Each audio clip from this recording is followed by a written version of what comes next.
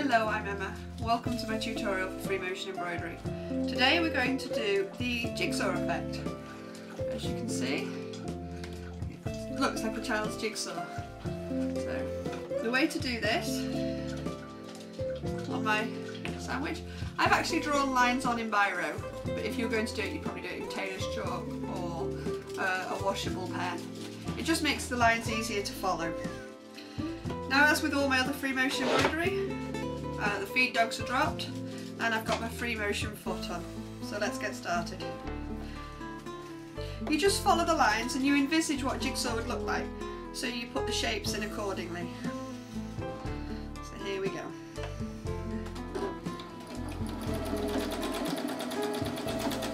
So on one side you might put a loop, and then on the other, further down the line, you might put the loop on the other side.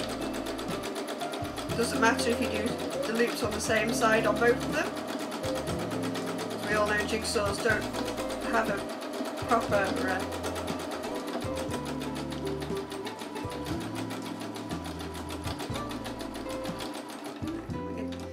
so with the lines there, it's just a lot easier to follow.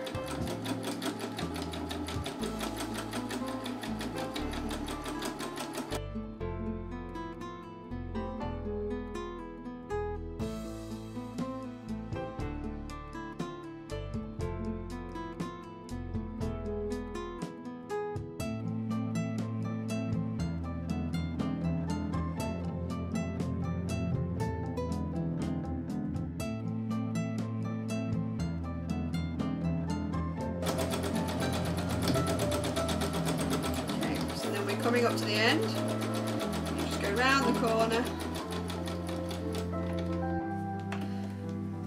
So that's what we've done so far. You can just see that. So now we'll go back the other way and do the alternate lines to make the full square of the jigsaw pieces.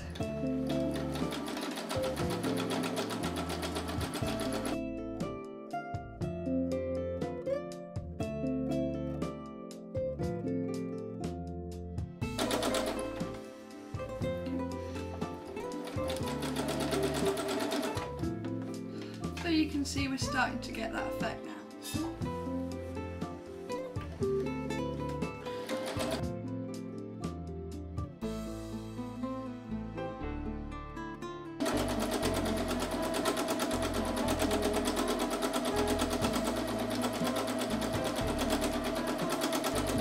Okay, and we're done.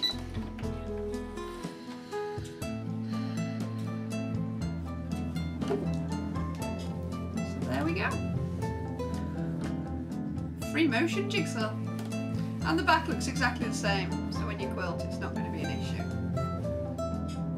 Okay, I hope you've enjoyed that. Please feel free to look at my other videos, leave a comment if there's something you'd like me to show, or feel free to subscribe to my channel. Thank you for watching.